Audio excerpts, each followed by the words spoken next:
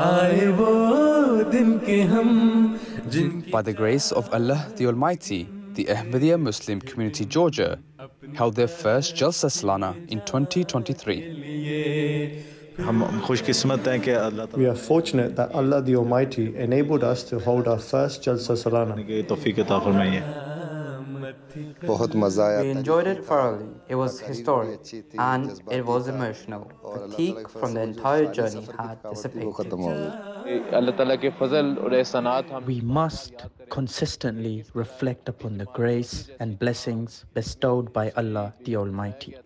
From the inception of the small community in Georgia with just one missionary, His grace has multiplied our presence to 27 individuals gathered here, all immersed in the blessings of Jalsa Salana. And alhamdulillah, by the grace of Allah, we've had many blessed guests of the Promised Messiah ﷺ, coming from all across the world, from Belarus, from Lithuania, from Latvia, from Germany and the United Kingdom. A mere few years ago, this place had nothing. Yet through the prayers of Hazur Anwar, within a short span of time, the community successfully hosted its inaugural Jalsa. The organization, flawless arrangements in arranging such a gathering by a small community is truly remarkable. And then with the symposium, it was something that we had to attend. So even, my son's going to school, we said, we can take some time off of school and take some holidays and come. And though it may be a small Jalsa or a large Jalsa, the atmosphere of the gathering remains the same.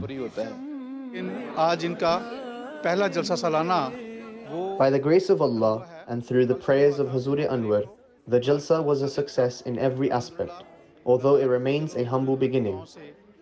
Inshallah, in the coming years, this Jalsa would be held at a bigger scale, attended by thousands of individuals, inshallah. However, this first Jalsa would always be remembered.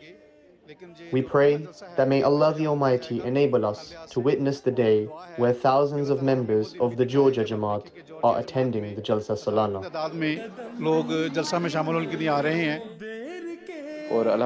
All praise belongs to Allah for this historic inaugural Jalsa.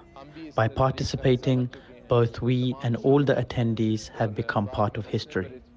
Our future generations will undoubtedly remember and acknowledge the significance of this historic event.